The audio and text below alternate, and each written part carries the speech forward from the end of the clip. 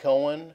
I'm with Capital Commodity Services, and on today's video we're going to look at the seasonal tendencies for silver futures. Before we get started, I'd like to address this disclaimer that there are risks involved in trading futures. If you're contemplating trading, please pay close attention to the disclaimer below. Only risk capital should be utilized. Thank you. Okay, our website is ccstrade.com. If you go to quotes and charts and futures seasonal charts, you'll see we've got all the seasonal charts for most of the popular commodities. But for today's video, we're going to look at silver. So if you click on silver, then a chart comes up with 4 lines. The black line is the current price of the December 2017 silver. The red line's the 5-year seasonal. The green line's the 10-year seasonal. And the blue line's the 15-year seasonal. So first off, I'll explain what a seasonal is. A seasonal is merely taking the average price of whatever year it is. If it's a 5-year seasonal, you take the average price on a given day for the last 5 years and you plot it on a chart, and that gives you how on average silver traded over a 5-year period. And you do a similar for 10-year and a similar for the 15-year.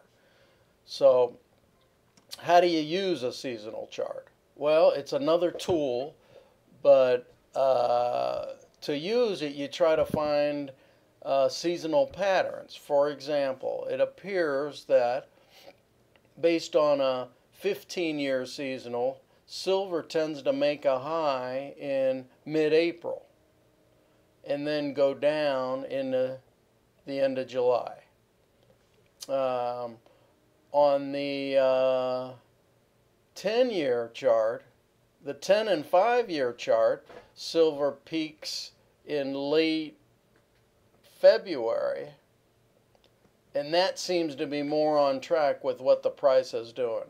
It peaked in late February, so did the price. It came down in mid-March. It rallies a little into the end of the March, but the 5-year and the 10-year are pointing down. They're not calling for a rally into mid-April like the 15-year is.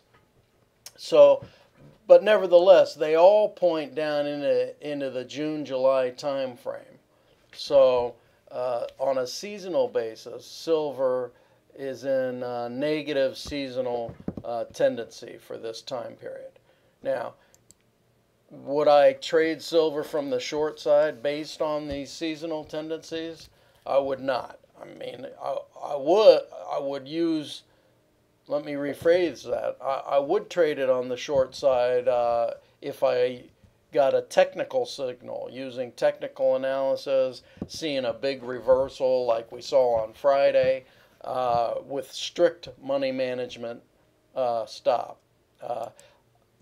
So that's how I would use it. In fact, I discussed some of that in these top 10 rules I compiled. If you click on the link below and go to our website, provide us your email, we'll send you these top 10 rules I compiled over my 35-year trading career free of charge.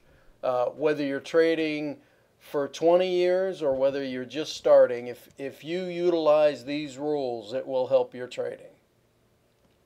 Thank you very much. I hope you enjoyed the video.